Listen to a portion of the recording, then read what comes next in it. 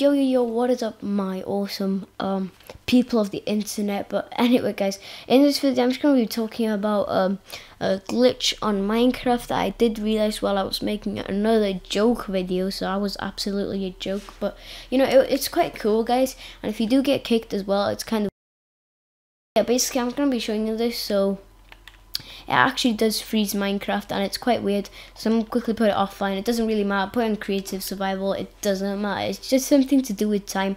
And I actually do think this does work for every single game. So, well, I haven't been on this map since ages. Like last time I played on this was like when I had like 300 subs, and that was like a year ago, and like that's quite ages ago. But this map is actually quite sick, guys. It's actually the Disney Pixar map, so I'm just gonna be basically freezing it. So let's just go up to like one of these characters, and yeah, let's just stand here.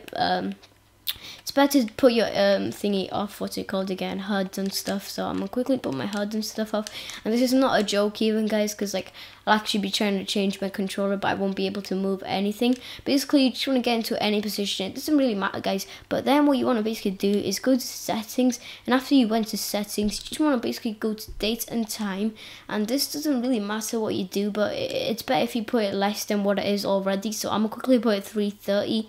So, and this should actually do the trick. It just put it less than what it is already. So, and when you go back into Minecraft, you can't actually move anything. I can't actually move anything, guys. You won't believe me. I'm pressing it. It doesn't actually work. Try it for yourself, guys. It doesn't work. Like, I'm serious, man. I'm not even joking about this.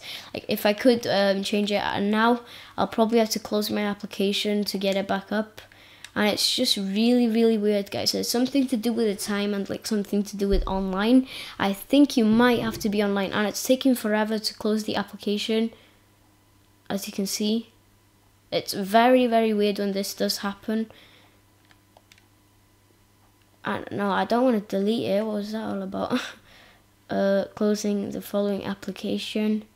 It just doesn't close for me, guys. This is very, very weird. So I'm actually set using internet set now.